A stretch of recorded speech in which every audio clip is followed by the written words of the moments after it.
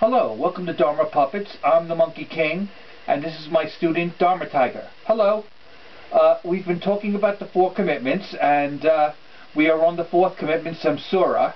And last time we talked about the lower realms of Samsara, and today we're going to talk about the 2 other realms. First we'll talk about the gods. Now the gods are so caught up in their desires that they don't have time for the Dharma. On the other hand, the demigods are so jealous of the gods and always fighting with them that they don't have time for the Dharma. And that's it for those 2. Next time we'll talk about the human realm, and until then, see you then. Bye-bye. Bye-bye.